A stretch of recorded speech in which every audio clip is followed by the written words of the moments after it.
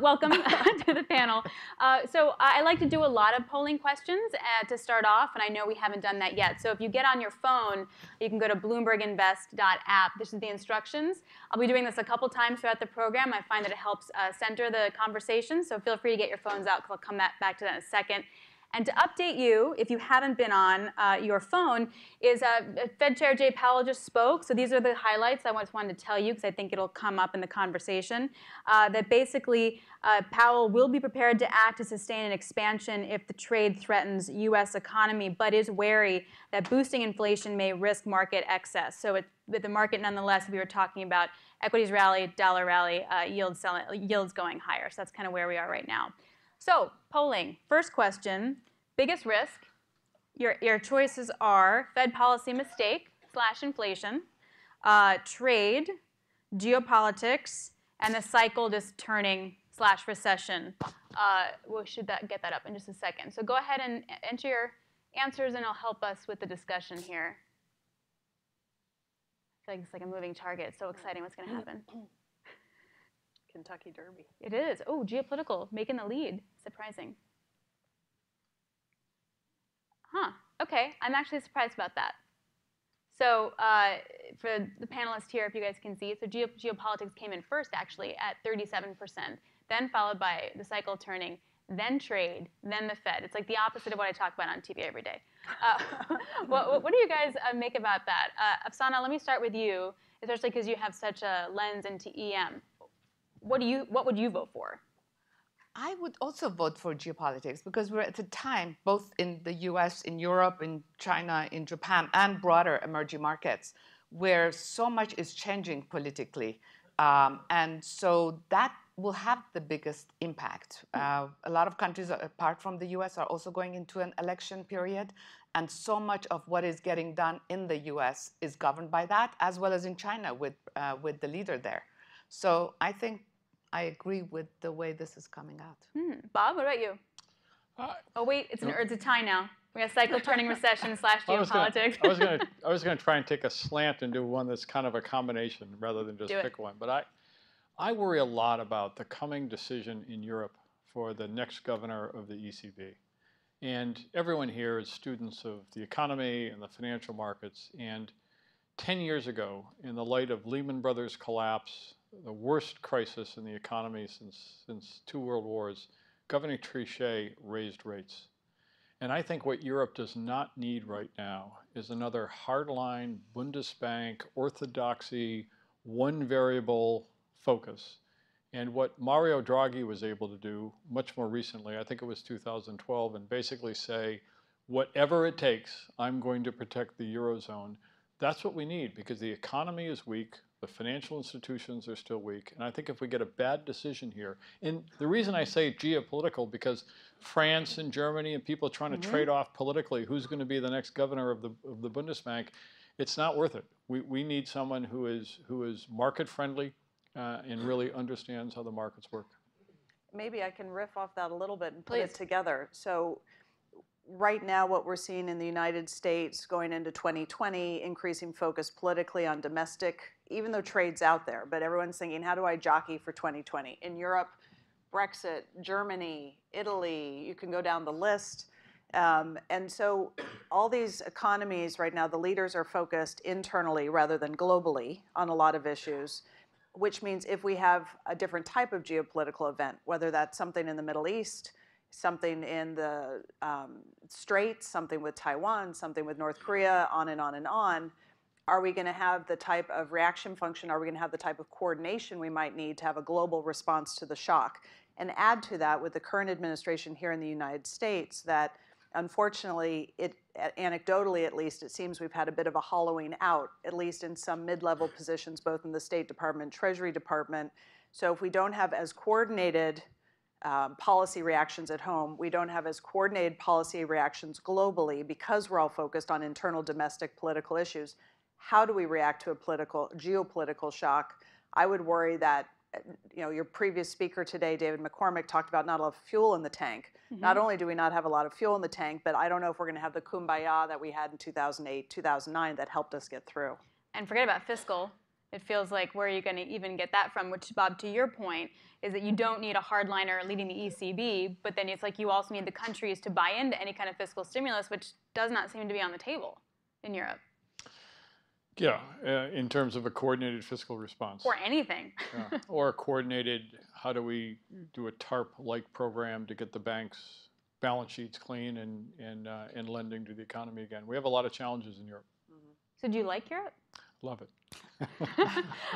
Where a crisis is, creates opportunity. And you have to be quite careful. I mean, I wouldn't be investing in large systemic banks, for example. But in Greece, in 2009, there were 25 banks. Today, there's 4. It's just those 25 consolidated into 4. But that didn't solve the problem. That made 25 problems 4 problems, but they still have over 50% non-performing loans. We were able to acquire 100% of a French bank's license that they weren't using. So we could do digital technology without legacy technology. We have not a single non-performing loan. So we can attract the people who want to build, lend, and have the investment pay off. Very, very good opportunities. But it's not in the entrenched, it's not in institutions that have legacy technology, legacy loans, legacy talent. That won't work. So you're not buying Deutsche Bank? Is that what I'm not buying getting Deutsche from Bank. Bob Diamond right now? You can be very, very sure of that. Okay, that's pretty definitive. So Afsana, that's when you look at emerging markets then, that's focused on Europe, it feels like it's kind of different. Like there's a lot of room to run, whether it's central banks cutting, whether it's fiscal, it's like that's where the juice actually is. Emerging markets are, and we talked about this, I think, in the earlier session, fastest growing, but also what's happening in China, regardless of everything else we're seeing, in the last 2-3 years, they have been starting to look at much more internally and building out their manufacturing and their consumer goods, looking into internal markets versus external markets, because I think more than anybody else, they have known that regardless of the situation we're seeing in terms of US-China trade, this is really the rest of the world versus China. It's not just a US-China issue. And if over 40% of your economy is generated from trade, you know that may not be fully sustainable in future. So they've been building that out. And whether the Chinese growth rate is 6.6 or 6.5, and we know those numbers are fictional, or 6 or 5.5, they're still a lot higher. When we look at our growth numbers here, we look at anything from 1.5 to 2.5 in US, Europe, depending on where we're looking, or Japan. But when we look at emerging markets, if we're looking at India, obviously it's at the upper end. If we're looking at China, it's at the upper end. We talked about East Asia, that's pretty high. Latin America has not really caught up as much.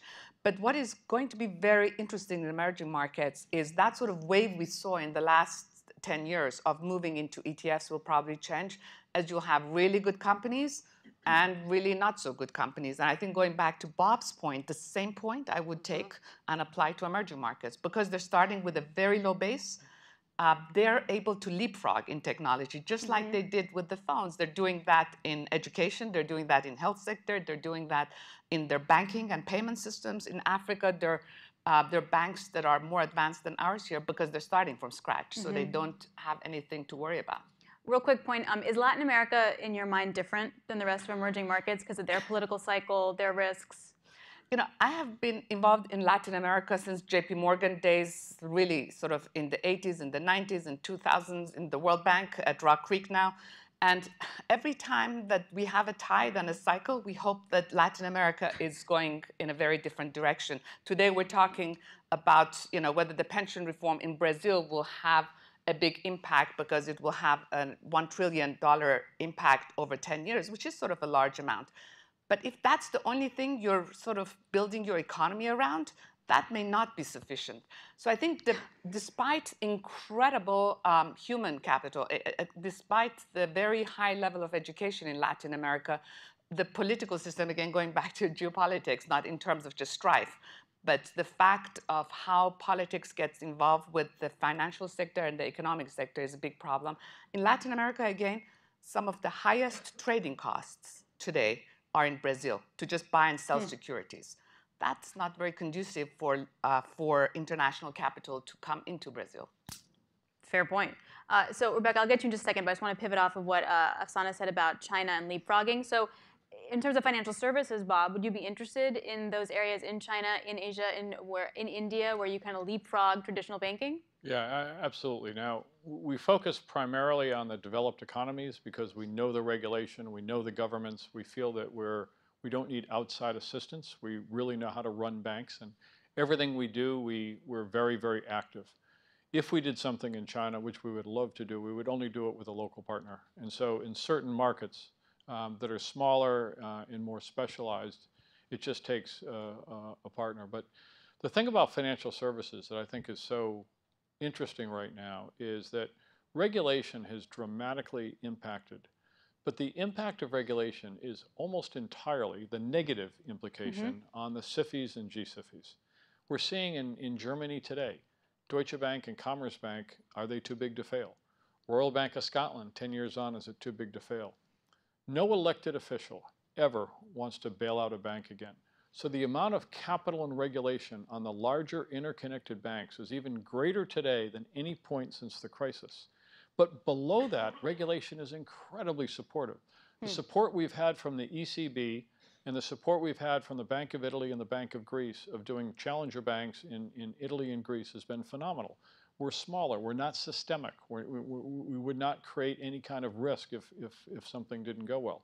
We're bringing technology, we're bringing digital, we're bringing access for clients. So it's a much better investment opportunity in financials than people think, because they tend to think of the trials and tribulations of being too big to fail or a SIFI or a G-SIFI. And the negative regulation is really focused there, not below that level. Rebecca, do you agree in your work that you've done for Europe? What both of you are saying that strikes me is that this is a good time for active management. You know, in emerging markets, obviously, if you buy an ETF, you're getting some country exposure there that makes you cringe. Ditto, if you're buying a European ETF or European bank ETF, you're getting some exposure there you probably want to avoid. But there are things to own. We've been pretty bearish, aggressively bearish on Europe for the last at least 6 months, longer now, probably more like 8 or 9. But we do have some exposure. And because we do think there are selective opportunities. I think one of the challenges as investors is that even though you find those select opportunities, you can't ignore the global events overshadowing it, right? So Europe has greater exposure to trade than the United States, relatively speaking, for example. Or if we're in a strong dollar environment, broadly speaking, even the best EM can get hit by that stronger dollar because it's going to affect sentiment towards total returns.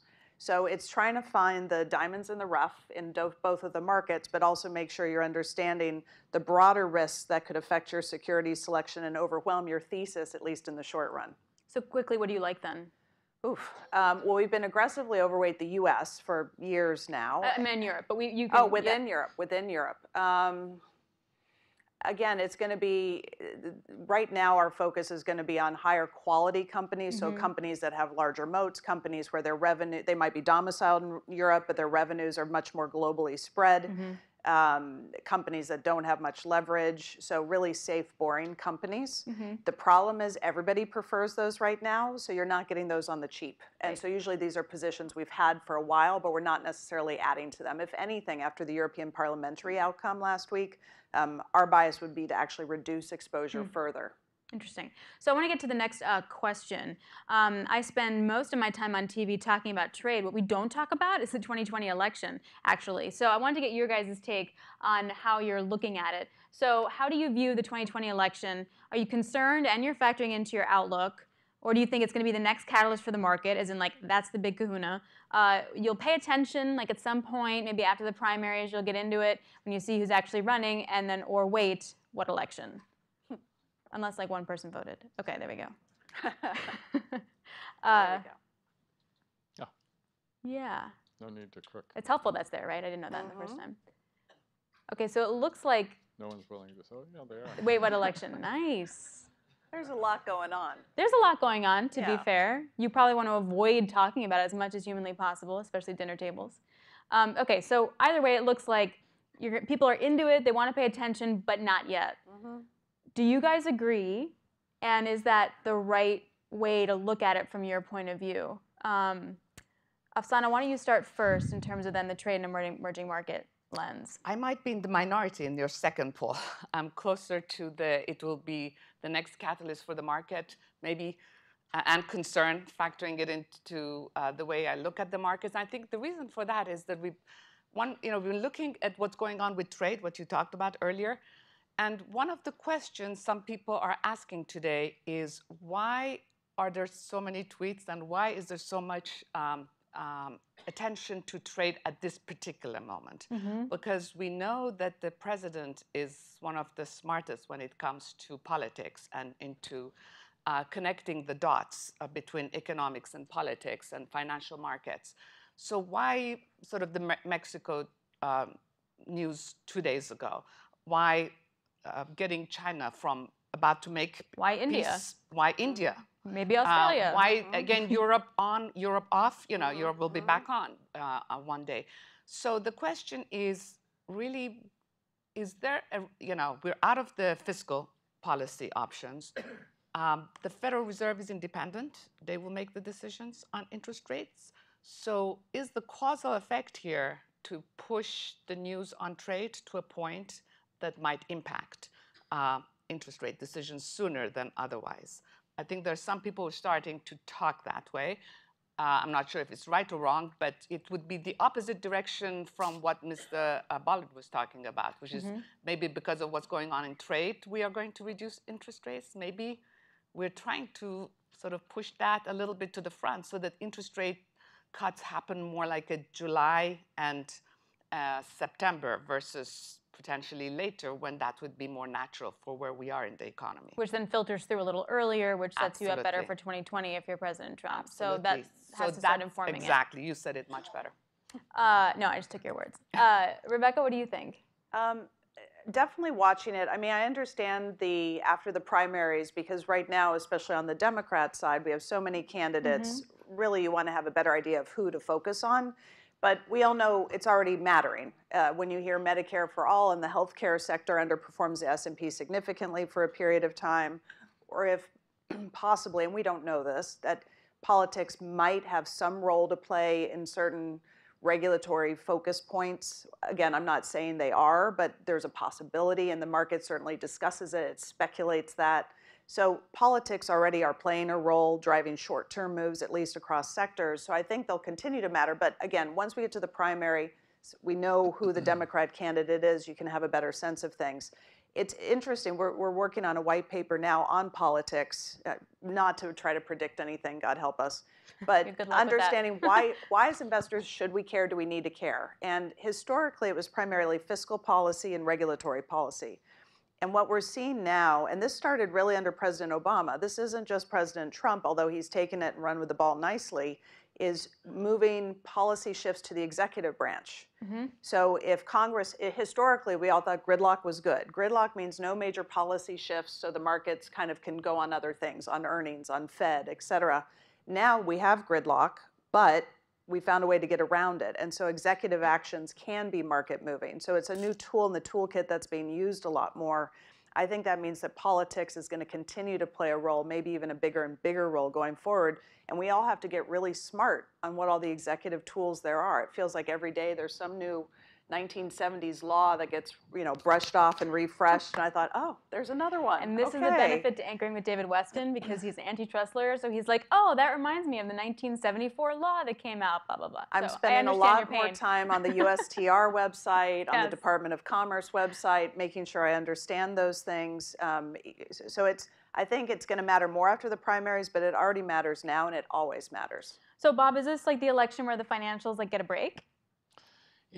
I think it's kind of the beauty of being an investor in private equity, because I was the chief executive of a very public, very large, very global bank. And so Brexit, these things had a huge impact day in and day out on almost everything that we did. And the macro definitely impacts what we do, but it's much more when you can take a company private and you can focus on getting the right technology in, attracting and retaining the right talent, really understanding regulation, which, as I said, regulation has been a positive in financial services, and that's not out there because you have to differentiate between the larger and then below the transom. So I think one of the things I really enjoy about investing via private equity is that you can get away from some of these issues. You have to watch them; they are important, but the micro is far more important. How you're driving performance and putting the teams together and driving the business day in and day out. Bob, do you find any value or interest in U.S. banks? Not the big ones, but the smaller ones? Yeah. So we've done a number of things here. We've done a lot in insurance. And the large insurance companies in the U.S. have the same issues of the large banks. The regulators want them to have more and more capital. The regulators want them to focus on doing new business. So if they have legacy risk, and we acquired a legacy portfolio of variable annuities from Hartford Insurance. It was 50% of the company, and the value of it is it released capital to Hartford.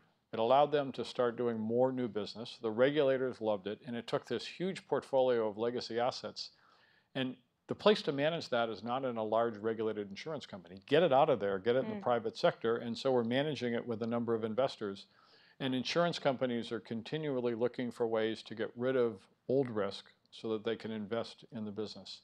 Broker-dealers, we have the largest independent U.S. Treasury and mortgage repo business, specifically because the impact on the large banks of the supplemental leverage rule and capital upon capital is reducing their balance sheets. So there's a huge opportunity for broker-dealer models rather than bank holding company. And in terms of the regional banks, I think the U.S. is really in good shape. They're just too expensive. We love them, but it's not in a position where we can see many opportunities where at these levels we can take them private and make a difference, because actually it's a positive. They're quite healthy. So with about 5 minutes to go, let's get to sort of a contrarian view for you guys. Last polling for the audience, in terms of your investment style right now, would you want to be in cash? You're looking for value?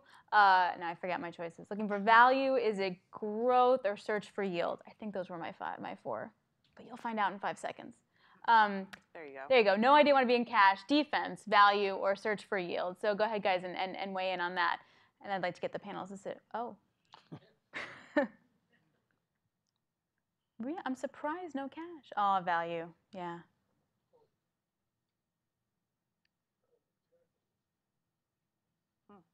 Okay, so value the winner with that one for sure. So what I'm interested for you guys is maybe give me your most contrarian call, or if you want to respond in a specific way to any of those options, feel free. Afsana, what about you? I'd say at Rock Creek, when we look at total asset allocation, definitely looking at building portfolios that are becoming more defensive at this point in the cycle.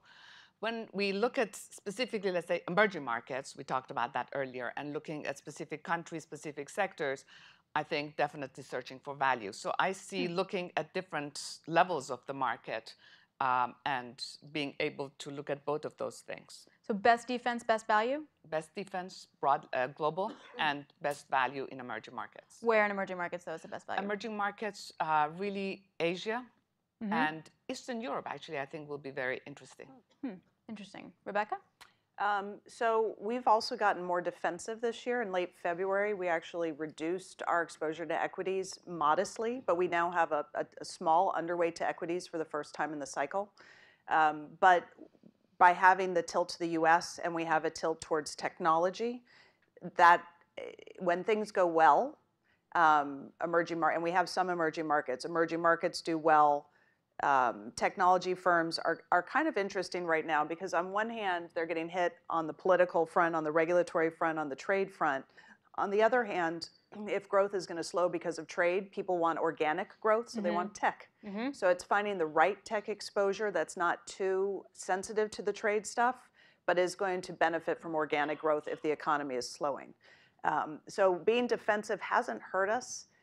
The search for yield, I think, is morphing. It's really interesting to me. I think you're the beneficiary because the search for yield has become search for return, and return increasingly means giving up liquidity. So going private, and I think there's some wonderful things to be done there. I worry about the dry powder that's concentrated with some of the mega firms and what that's going to mean for returns for investors over the next 10 years as they're chasing. But I think for relatively smaller private equity firms, niche private equity firms, people who know what they're doing and are very focused, I think that search for yield / search for liquidity is a good tactic, frankly. And Bob, I was going to like change it up for you, being like, how much cash? But I just teed him up. You did. It was so good. I was going to say I was going to do it, but she just did it. But in terms of how much money is in the space, et cetera, and what that means. So I want Rebecca to know that we don't have a lot of dry powder. We could use some more. So we're not one of those big ones. We're a small no. Right, so if you have powder, go to Bob. The financials, I'm just going to go back to financials for a second because it is big. It had a crisis. It's complex. It had very, very few investors in private equity. That sector, because I think the big banks hoovered up everything for so long, including ourselves, that there wasn't a private investing sector in financials. And yet the valuations are cheaper today than they were in 2008 and 2009. And you think of every other sector like technology and healthcare as 2 or 3 or 4 times as high. And it's the largest sector of the economy other than the government. So the opportunities to be investing, the problem is it's like opaque and a little bit scary. And I think the challenge we have constantly is how do we get our investors comfortable with this? And to your other point, Rebecca, which is spot on, that there's going to be some illiquidity here. We're not going to be in and out. We're going to be in and out in 5, 6, 7, 8 years sometimes. And our fund can extend as long as 25 years. And the regulators really like that. They don't necessarily want to see a private equity firm toward the end of a fund buy a regulated institution and have to sell it in a year or two if the LPs need their money back. So everything we do, we can extend our money as long as 25 years. And that makes us kind of more acceptable, if I can say that, from a regulatory point of view, particularly in the highly regulated banking industry. We do have 50 seconds. I'm going to sneak one more in. We talked about the biggest risk, but I'm interested into what you guys think of the black swans. Like, what would be a black swan for you in your thesis making? So quickly, Afsana? I think we have kind of forgotten all about the very fast trading and how that has been impacting the markets because we haven't had incidents in the last few months, as far as we know, at least publicly. I think that could come back to haunt us in a big way as markets switch around and start moving in different kinds of directions. It's something we haven't seen, especially after the last 10 years. That's a good point, Bob. I would say credit, debt. I mean, the flip side, the other side of the coin of easy monetary policy, which was absolutely the right thing to do. It's been a phenomenal buildup in credit. And I don't see it coming tomorrow, but I would just leave the audience with kind of one picture. Since the financial crisis 10 years ago, most of the debt outstanding at that time would have matured by now. And yet there's twice as much debt outstanding today as there was when the crisis hit. Twice as much debt outstanding. So that's I don't know when it happens or that's your swan. How, that's why it's a black swan. Yeah. Rebecca, last word to you. I'll put both of these together. So I don't see the debt overhang in the U.S. as causing the next recession, but I think it could be an accelerant when the sell-off begins. And my worry is just like we saw in December, and we've seen a few times now in the last few years, the amount of systematic and algorithmic trading coupled with less liquidity in the equity markets and in the debt markets means that when the real sell-off comes, not a technical sell-off, but a fundamentally driven sell-off, it's going to be really fast. So my advice to people would be make sure you have your game plan now before it happens. And if you take a little profit early, that's okay. Because when this happens, you're not going to be able to move fast enough to protect your capital. That would be my fear. Great stuff. So interesting. I could talk to you guys for a while. Thank you so much.